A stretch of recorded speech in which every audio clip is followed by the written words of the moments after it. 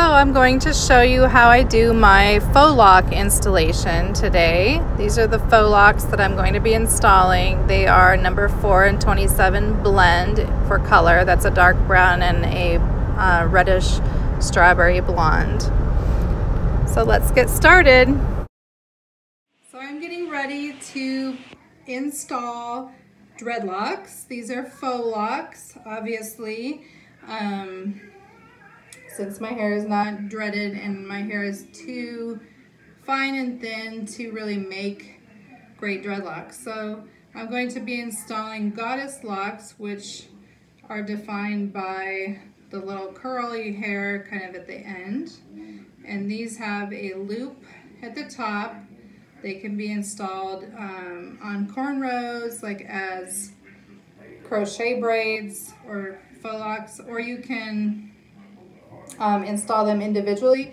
And I'm going to show how I do it on my own hair, because I do it differently on my hair than I do it on hair that is thicker or more curly or whatever. So my hair is just very like fine, like each hair is just very thin, and so there are just different methods for installing something like a faux loc so it will hold without breaking my hair, but also will look natural. Also, just a side note, it's super late at night, so forgive all the, imperfections and everything. But we're just gonna do this. So what I did is, first step is I actually colored my hair with a number 4, a permanent color, but I didn't overuse it. So I didn't leave it on super long, so it's still got a little bit of some of the red or blonde tones showing through. And my hair was in braids all day, so it's kind of a little bit wavy and fluffy right now. But anyway, I colored my hair so that it would match really well with this, because my hair is actually going to be braided around and then braided with some number 4 hair. So you're going to need some braid hair, the faux locs, and your hair to all kind of match. Of course, I'm going to be using the Black Panther Strong edge control for just reinforcing some of the braid hair as well as my hair around the dread, just to get it to really grab. In addition to this, I'm going to seal the braid hair around the dreadlock with a wet washcloth. I'm just gonna like singe it with the kind of to steam it with this. So you're gonna need a small-ish flat iron, as well as some kind of either edge wax or edge control. I prefer this to anything like a Burt's Bees chapstick or anything that is a little bit more oily. You can use that for braids if you're making really small braids, but for this, since it's wrapped, you need something that has a little bit more sticky quality to it, that's gonna like get those hairs to really stick together. Before you get going too crazy, I like to do just a sample one kind of right in front of my ear here at the temple, just because it's an easy place to see, and you can kind of practice on these one in this area and in this area. If you're new at it, you can practice there. So go ahead and get a little bit of the Black Panther Strong edge control. You're just going to kind of massage that into your roots and just prepare that little section of hair. And you can also use a little bit of it to just kind of sweep the hair away, because you don't want little hairs crossing over the dread parts. So this is just going to be one section, and I do these sections a little bit bigger than I do for braids, just because the diameter of a faux loc is going to be wider than the diameter of the box braids that I do when I do the small ones. So then you're gonna just go ahead and open up the loop in that faux lock and slide it onto that section of hair. So I'll show you one more time. So you just take the faux lock at the top, it's gonna have a loop, and you are going to just find the center of that loop and kind of put your thumb and forefinger in there and just pull that over. So now you have these two pieces. Now you're going to add to that a small piece of braid hair. Okay, so holding that, you're going to use one of those strands as a third section for your braid, and the other one you're just going to use your own hair. I actually put it in my mouth sometimes just so I can keep it out of the way. So you're going to basically do a braid with one strand of the braid is your hair, one strand is the braid hair, and one strand is the faux lock. And if you want, you can actually clip that little piece of braid hair off to the side as well. So this method basically ensures that you don't have to use the rubber bands. I don't like rubber bands on my hair. Some people like them. I think they look good on guys, faux locks. I think that they can also work if your hair is like a 1 or 1B color. If your hair really matches basically the rubber band, I think that can work. So I'm gonna braid about to there, and you can see that that's nice and tight. And then I'm gonna just take this strand that it was left out, and I'm going to use it for wrapping. And you can kind of see what I'm doing here. And I always use a clockwise direction, even though some people use counterclockwise. It's fine, it doesn't really matter, just as long as you kind of keep track so that when you're undoing your faux locks, you know which way to unravel the hair.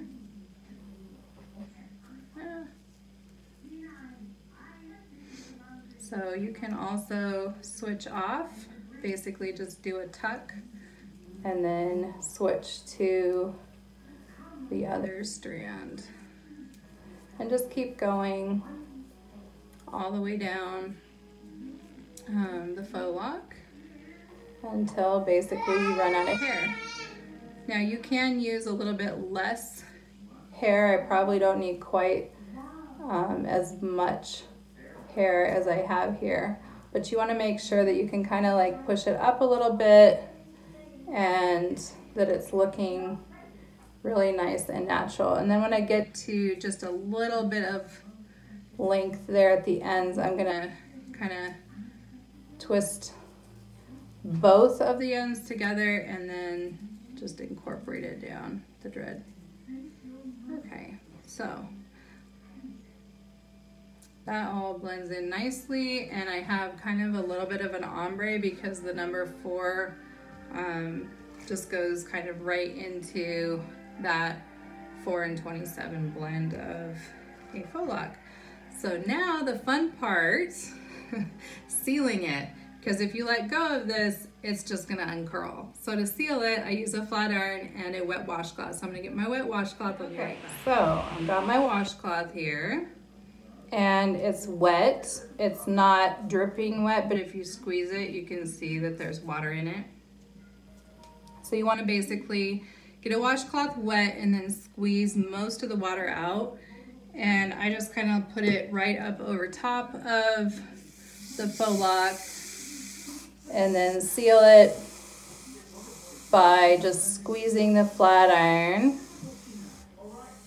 all the way down from about the middle of where you've twisted that braid hair around. Basically, you're sealing the braid hair more than anything because you don't want that braid hair to unravel.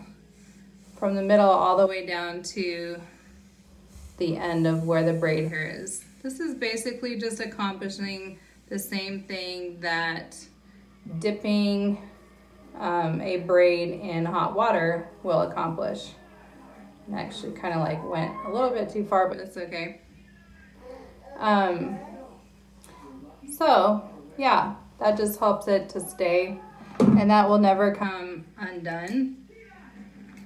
It's permanent. So what you're gonna have to do to undo these is to find that little end of braid hair, grab it, and force it to unravel. But for now, and I'm just gonna snip, there are a few little tiny, you can kind of see like some little tiny pieces of the braid hair, those little tiny ends. Because I'm a perfectionist. Plus I know like everybody's judging me like times 10 on my hair, so I have to, you know, step it up. Pressure's on for it to be pretty much perfect. So yeah, that's how I do a faux loc. And a lot of times I'll actually make my own faux locs.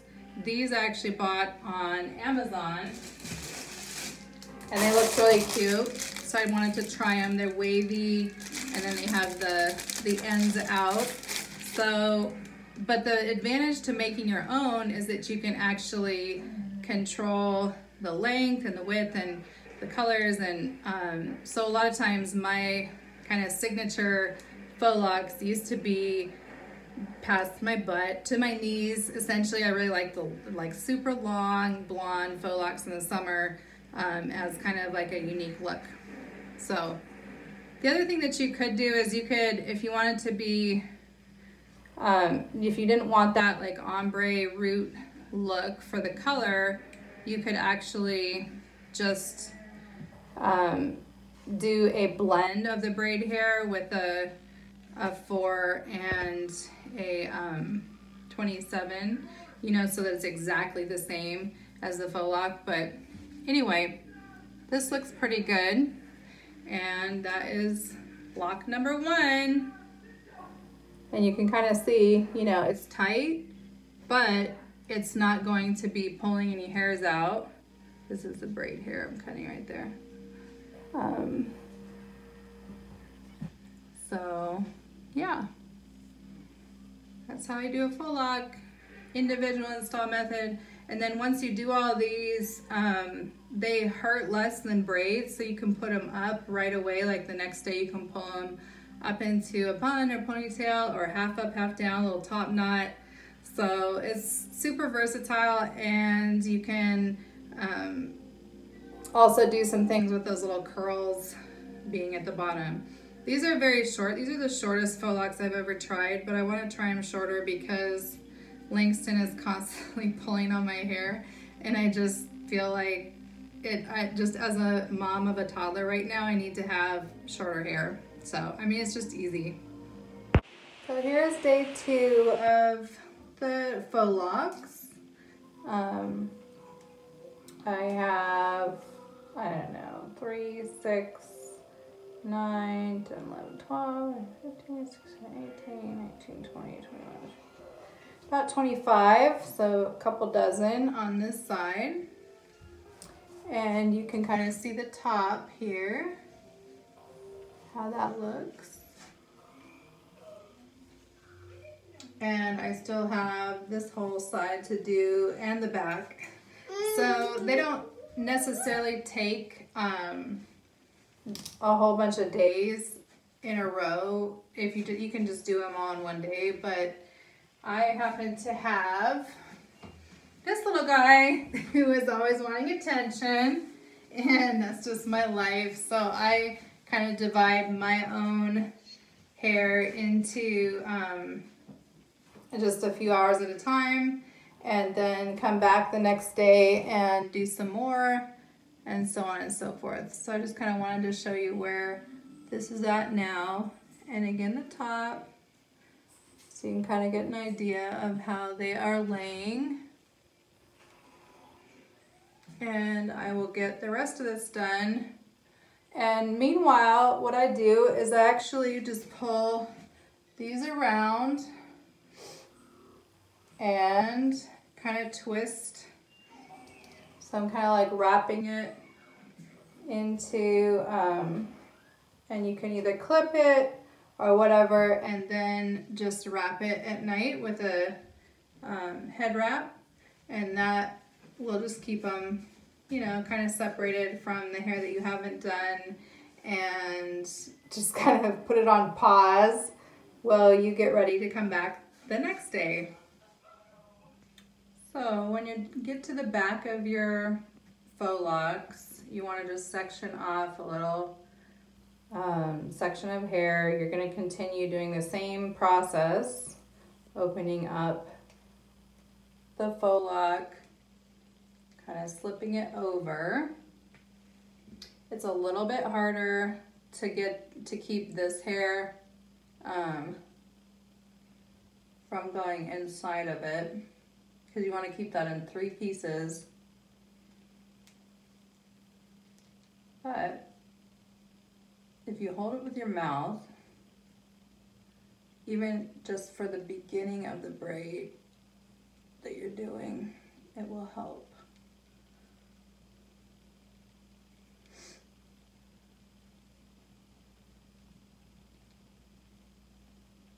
And this is my natural hair that I'm wrapping around the faux lock.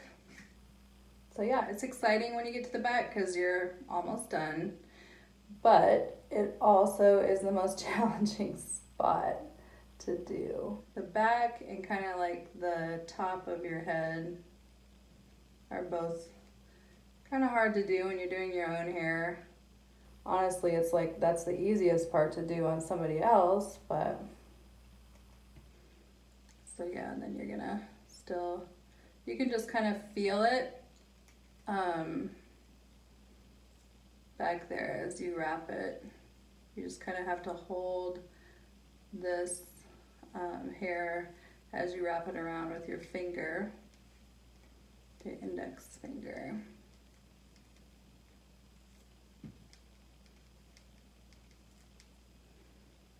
And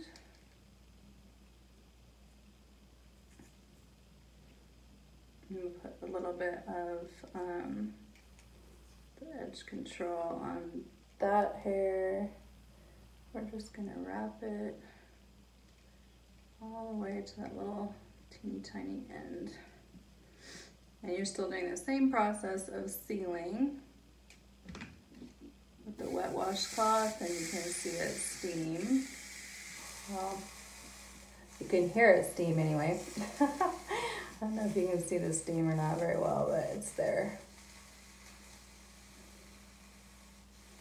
And you're just holding it right underneath all the way to that end so that you make sure that it gets all the way to that end part. And then sometimes like this will happen, the faux lock will kind of untwist a little bit just from doing that, and you can just twist it down and basically bring that little bit of hair, just kind of work it down to the end. So yeah. And that is one of the back ones. And then I just put them in this clip. This is just loosely clipped. And then get the next section. You can kind of feel it. And also you can use a mirror if you want to like turn around and look at the back of your hair to kind of like use the mirror to find like the next section. Okay, so let's do one on this side just to switch it up. I'm right-handed, but if you're a braider, you gotta be able to, especially if you're doing your own hair, you gotta be able to switch sides easily. So again, open the loop, grab your hair, pull it through till it's tight. And if you don't want to put the hair in your mouth, you can kind of put it around that little clip. I know, because somebody's going to be like, oh, that's gross to put in your mouth. Well, I mean, it's clean hair, it's just braid hair, but I think it's harder to get it to like stay on that clip, which is why I usually just put it in my mouth. But anyways, whatever works for you. And then make sure that you're just keeping that tight against the scalp as you do the anchor braid. A few inches, two or so inches down. Then you're going to wrap your natural hair around. If your hair is shorter, it will be even better because you won't have to wrap as much of it. Let's see, this thing is just irritating. Gets caught up in the way if you don't put it somewhere.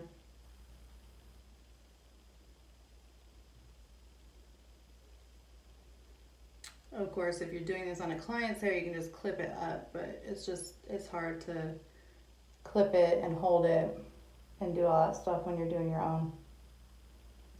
So, gotta do what works.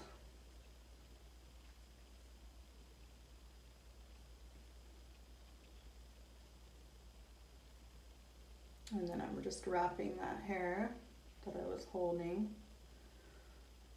And again, you're gonna hold it with your index finger as you wrap it around all the way down. And then make a tiny little braid, like 1 or 2 small rotations before you switch off to the other hair. Grab a little bit of product.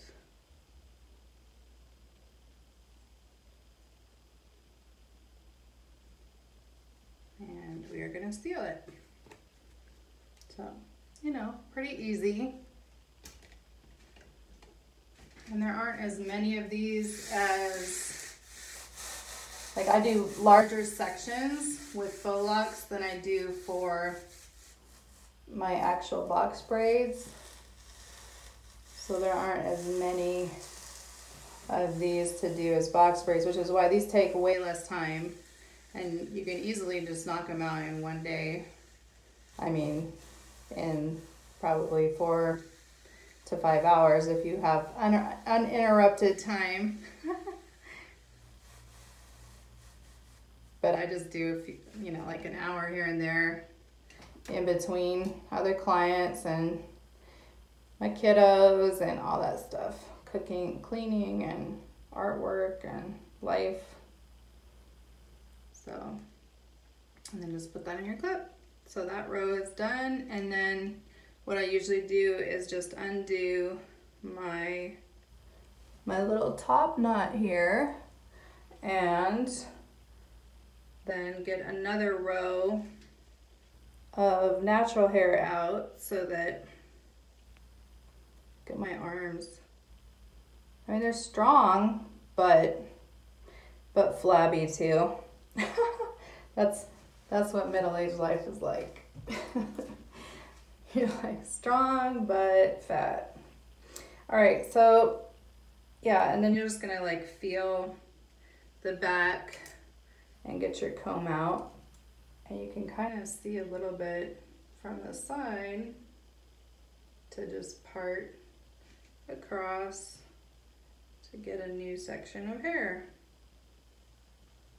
And then after you do that, put your hair back up in the little top knot and continue until you get all of this hair locked up. So these are the finished Faux Locs, and you can see they are nice and full, and you can wear them down like this, or you can wear them up in a ponytail or a top knot. I'll show you a couple different ways that I like to wear them. So super fun, super easy, very cool, very low maintenance hairstyle for the summer. So these are just the faux locks all the way down, and you can see how the dreadlocks kind of end in that little curl for the goddess locks. And this is up in a ponytail. And again, the curls kind of come to your shoulder. You can also put it in a high ponytail and just leave the curls kind of down, almost like a faux hawk. And then sometimes you can just have them like frame your face or put them all in a bun. And that's kind of an elegant style that I like to wear a lot, just to keep it completely out of my face. So this is just a great mom hairstyle. Happy faux locking.